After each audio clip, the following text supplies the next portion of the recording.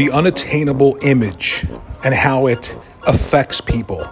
So, as somebody who's been a powerlifter or bodybuilder for quite some time, I can tell you, firstly, I have no problem with Abby from The Last of Us 2. But if you want to talk about unattainable, it's very hard to look like Abby as a female. You have to work very hard at it. Maybe even take some nefarious chemicals to change your body composition. However, I don't have a problem with it, and neither did anyone else. We're representing all different shapes and sizes, correct? This is a female in a game. A lot of the other females in this game were built like 13-year-old boys. Okay, that's fine too. I have no problem with it.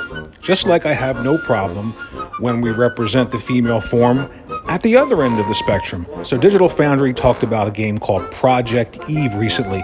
They had nothing but praise about it. However, one person in particular on the panel said, from the neck down, there's a problem. The character model is stuck in a last gen or old style of character model. And I don't know if I agree with that. Just because it's a female character who looks female, right? Wearing tight clothes, there's nothing wrong with that. Just like there's nothing wrong with having a female character essentially look like me, 270 pounds of muscle. If there's nothing wrong with that, it is unattainable. It's very difficult, but nobody had a problem with it. Why is there a problem now when we see a quote-unquote traditional-looking female? And by the way, let's take female characters like Lara Croft. Do you think Lara Croft would look like she sits around and drinks six-packs all week smoking cigarettes? She's running, she's jumping, she's climbing, she's fighting.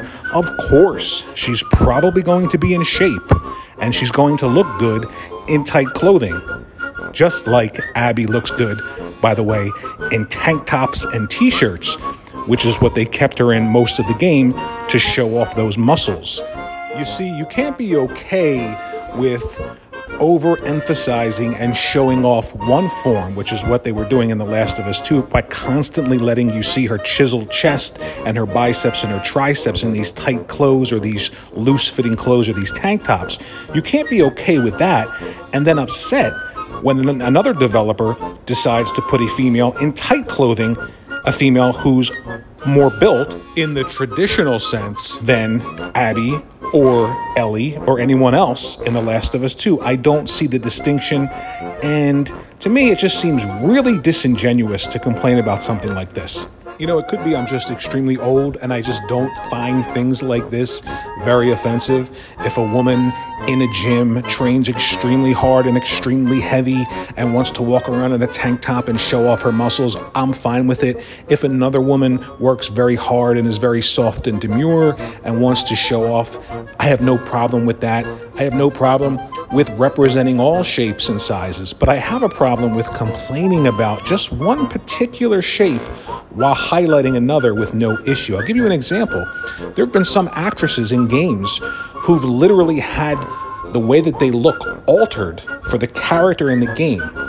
Dina, for instance, Ellie's love interest. The character was changed. The actress who plays Dina is well endowed. They actually shrunk the size of her chest in the game because I guess maybe it was offensive. I don't know. But clearly, if you have a problem with one end of the spectrum in terms of a shape or a size, then why wouldn't you have a problem with the other end of the spectrum? My idea is, who cares? Highlight them all. Not an issue. Now, the big saving grace in all of this is the game is being developed by a Korean game developer. If this was a Western game developer, you wouldn't even see a game with a character like this in it, let alone them showcasing it. You'd probably see some sort of uproar or even worse, maybe even calls for it not to release. But I just don't see the issue here. I have no problem highlighting an unattainable body image in Abby, which is attainable, kind of, if you work extremely hard. So I would have no problem highlighting another body image, which is attainable if you work extremely hard at it. So Let me know what you think in the comment section below about this. Does this upset you that there's a character, a female character in a game that is strong and tough and sexy and embraces that? And let me know if you are okay with that and why you're okay with it. Or is this all just a lot of nonsense, and once the game comes out, it'll be kick-ass, just like another really strong, really tough, really sexy character, Bayonetta. Thanks for watching. Think about subscribing to the channel, sharing it out on your favorite social media platform of choice. At the very least, hit the like button. It would help me grow the channel, and I'll see you in the next video.